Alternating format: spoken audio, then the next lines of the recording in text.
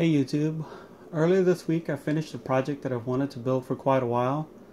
If you were a child of the 80s and 90s, you might remember seeing or unfortunately remember owning one of these infamously bad gaming devices. If you didn't have a Game Boy, a Game Gear, Atari Lynx, or an NEC Turbo Express, this is probably what you unwrapped during Christmas or on one of your birthdays. Well, this is one of those novelty Tiger handheld electronic games. Tiger produced a variety of these things, ranging from kiddie games to revered titles such as Mortal Kombat, Street Fighter, Ninja Gaiden, Castlevania, Double Dragon, etc. And despite sharing the same title names as those beloved franchises, these Tiger handheld games pale in comparison to their console ports. With its rudimentary graphics, sound, and gameplay, these abhorrent little devices were forever marred. So with that said, I wanted to build something unique. I wanted to build something in this form factor, and I wanted to sort of redeem the Tiger handheld. So I built the Tiger Game.Pi. So what I did was I purchased a Sonic 2, and I installed a Raspberry Pi Zero, and I'll give you a quick look at the outside of the case itself, and then I'll boot it up. Alright, so the buttons here, these were from a DS Lite. The plastic that surrounds the buttons were also from a DS Lite case. All the buttons are from micro switches. All these buttons here operate, except for sound, because I don't have it wired up to anything currently. As you can see here, this is the power button. I sort of messed up on the case here. However, I was able to fix it. This is the power input. I have L and R buttons on mine because I just couldn't find myself not being able to play Super Nintendo. The speaker is installed right here. On the old machine, it was installed right here. As you can see, I have a battery pack. I do have enough space inside to install a lithium-ion battery pack, but I could not find a good solution that I was happy with. And so I decided to go external for now, which I'm quite happy with, because I can always pull another battery pack and put it on, or so I'll just be able to play it that way for now. And yet I do have enough space in it. I'll open it up and I'll show you where the Raspberry Pi is. It's basically, I'll just pull the battery pack off.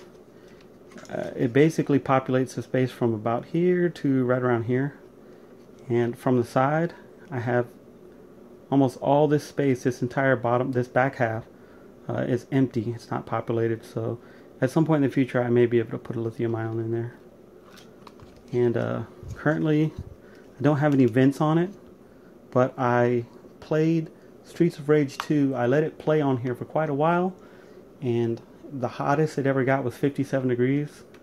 So the Raspberry Pi Zero is supposed to be good up until 80 degrees. So if in the future I start having issues, I will just put some vents on the back here. So I'll just go ahead and reattach the battery, and I'll turn it on. And the boot process takes quite a while. I'm not sure if it's because of the SD card I have in it. The SD card is not a class 10 or above. It's quite an old, slower one. So I'm not sure if it's that or if it's because of the RetroPie installation. So while it's installing, I'll just show you what it looks like compared to other systems. And here I have the Game Boy Advance SP. This is the 101 model. I have a DS Lite.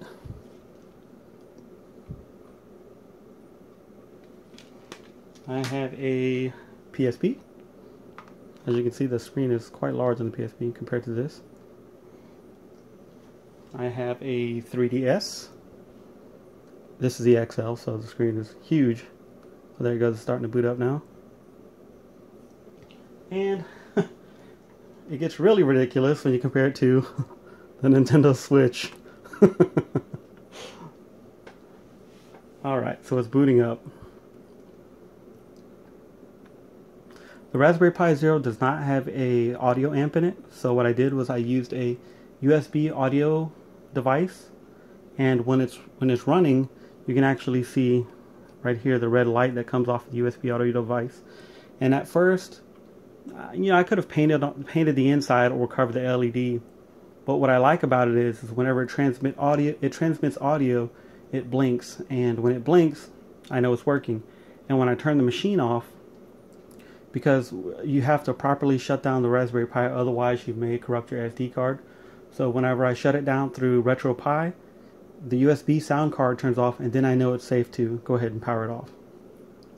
Alright, so I'll go ahead and just show you some gameplay here. Start with Game Boy. Let's find something here.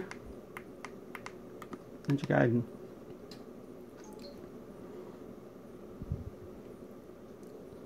The screen is a Adafruit 2.2 TFT. It's a non-touch version. And the sound, this is the loudest that it will get. To me, it doesn't have any sort of audio adjust controls, and to me that's fine because it kind of just fits the style of what this machine is, and it's not an end-all be-all machine for me, so I was just sort of happy with the audio output that it's at now. So it's not too loud and it's not too quiet. It's just sort of right in the middle, so I'm happy with it. All right.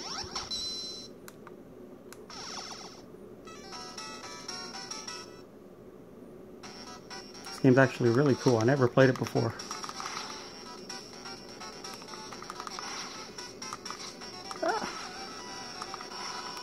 I don't remember things blowing up so much in the regular Ninja Gaiden.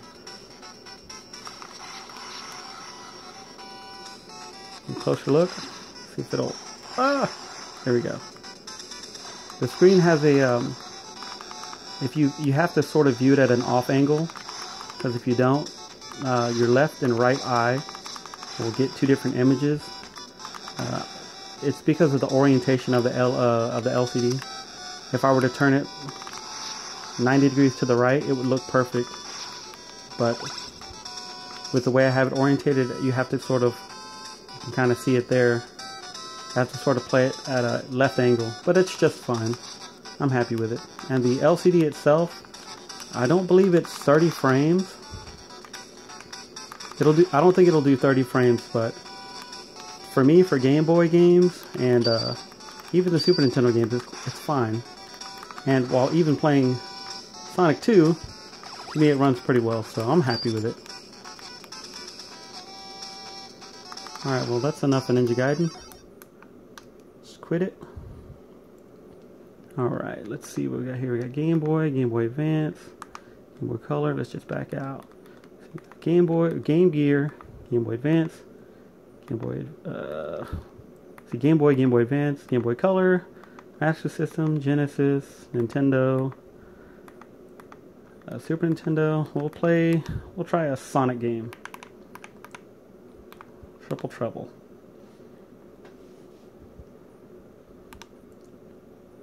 Oh no. Just gotta go ahead and launch it. With RetroPie, you're not supposed to press anything until the game launches. I have to press enter. I have my start button set up as enter.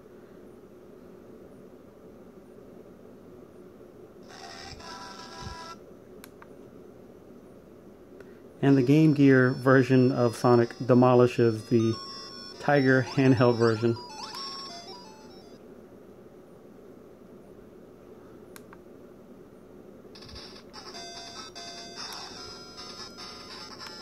Yay, Sonic.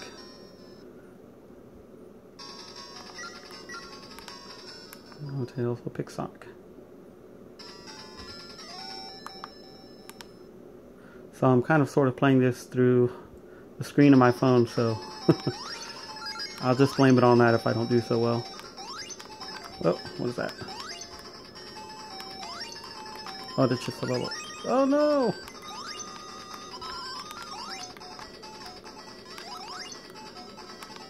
This is like one of the quirky games like Super Mario Land, where it's sort of not like the traditional Mario games.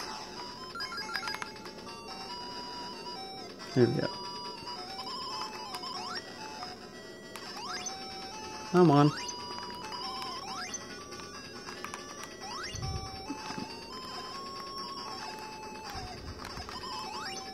Yay. Always have to duck, otherwise you may die.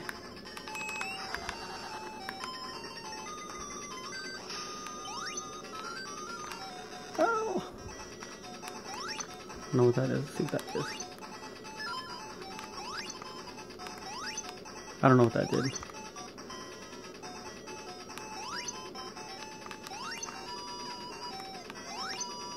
And the buttons are not too stiff. They feel quite nice. I had a sort of a fair amount of buttons to choose from, and I just got the standard tactile switches. Okay, there's Sonic Triple Trouble for the Game Gear on the Tiger Game.com.pi. Or did I say Game.Pi? I don't know.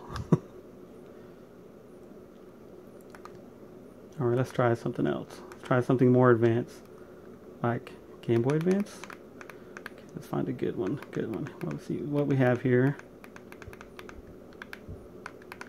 The buttons are sort of loud and clicky, but that's just fine. I won't play this game. I'll just show you what it looks like on here.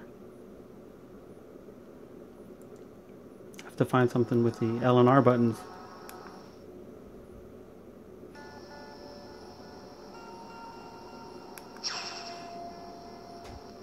Well, maybe I should have just let the intro play.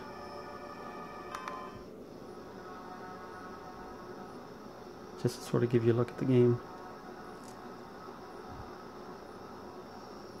It's a very good game.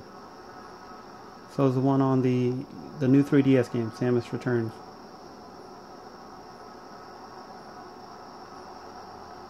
So this is probably going to take a while, so I'll just back out. Find another game that I can get into quicker. See. Should I? Sure, we'll see. We'll just go ahead and try this. Why not? In the spirit of Sonic 2. Hopefully this plays well.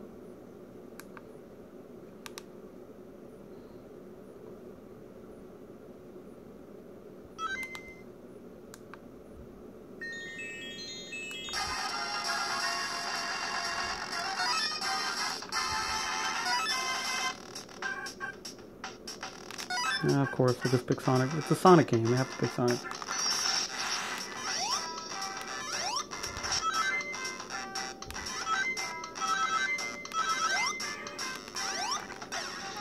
There's a speed up around here, so well, I might be wrong.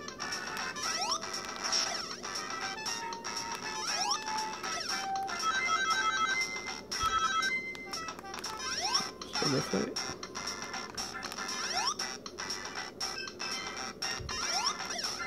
Should be going super fast to show you how well the game plays. There we go. You can kind of give a test the screen and see how well the screen responds to Sonic games with its blast processing. That's next. I'll show you one of those next.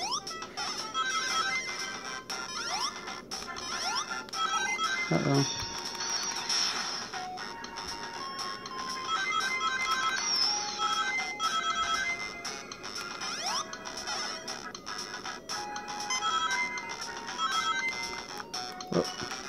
Just jump right into that. Oh no! That's a sign. I must leave. Okay, we'll try something with... I could play Sonic on the Master System, but I've already played quite a few of those. I would like to play, or rather show you, one of the reasons why I had to have L and R buttons, because when I originally finished this project, I did not put the L and R buttons on here because I liked the way it looked, but I don't think I did a bad job at installing them. But I needed to have L and R buttons to play. No, not this. Even though this is a great game, not this game. Couldn't find myself not being able to play a game like... Focus. Where are you at? Killer Instinct. Because my combos rely on L and R buttons, so had to have L and R buttons. Some games were playable without it, but I just needed to be able to play this game, so, and some others. Let's see, just go ahead, one player.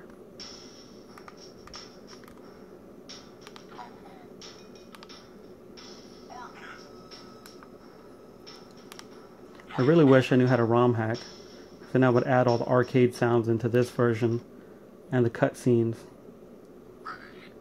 into the Super Nintendo version. Yeah. See if I can get a killer combo. There we go. That's why I need L and R buttons.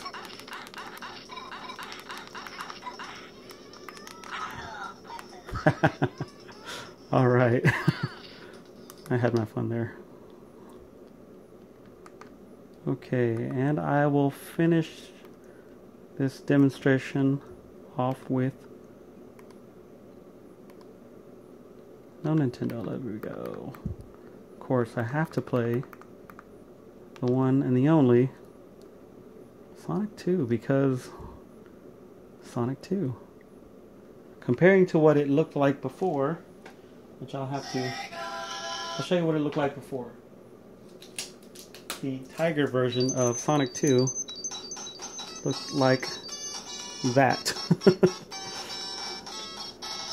With these monochrome type graphics.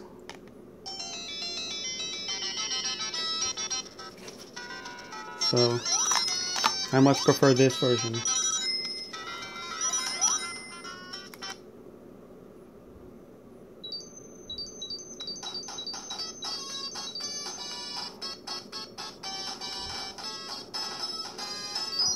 Wow.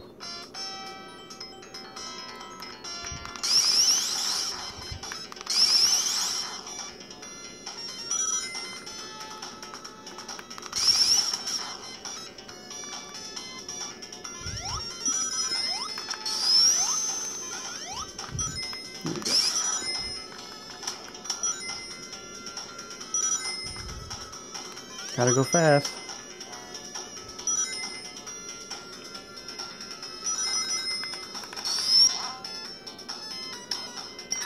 Oh, can I get in the special stage? No, I don't have enough rings.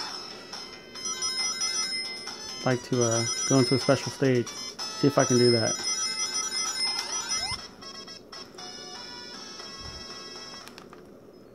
Looks like I can now. Just gotta find continuation point without getting hit. One right here? I think there's one right here. Could be wrong. Yes, I'm wrong. There's gotta be one up here somewhere. Oh no!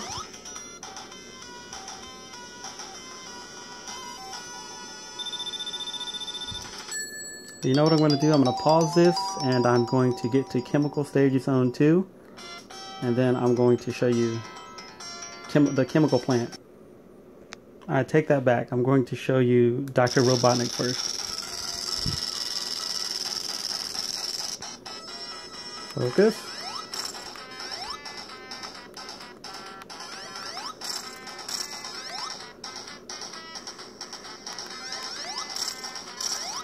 Come on.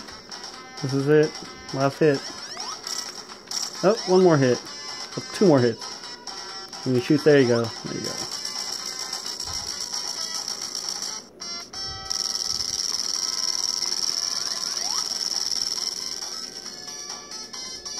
Yay.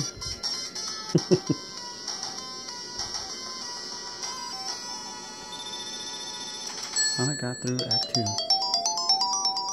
Okay, here comes Chemical Plant Zone. So this is a really fast forward. I'm just gonna go fast. Gotta go fast.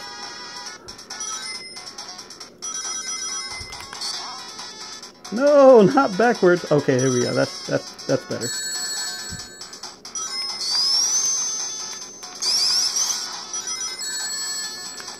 Oh, come on. Come on. There you go.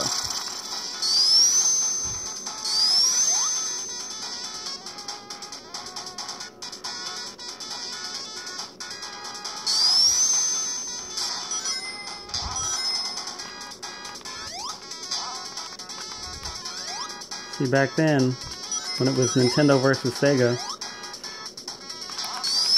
if you just had one console, you wouldn't have been able to play games like Sonic. So I had to have both.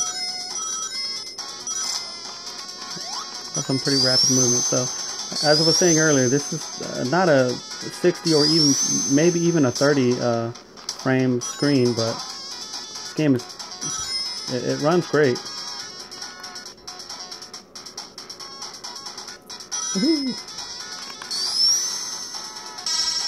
All right. Well, that's the Tiger.Game.Pi or TigerGame.com.pi or TigerGame.Pi. I guess I'll go ahead and shut it down. Shut it down just like any RetroPie installation. Just go down to quit. Quit. Oh, I can go to quit emulation station first. Yes, and then I can see how hot it was. So let's see, it was running 51 degrees. You can see right there, CPU. See if it'll focus in on it. There you go, 51 degrees Celsius. Alright, well, and I had previously typed some commands, so sudo shutdown now. If you look here, this will turn off first. Now I know it's safe because the screen doesn't turn off. So after the red light turns off, the USB audio device turns off, I can just turn it off. Well, what do you guys think? Do you think I redeemed the Tiger handheld device? If you have any questions about how I built it, or you just want to comment and say you liked it or you didn't like it, feel free to comment, and I'll see if I'll get back to you. Alright guys, take care.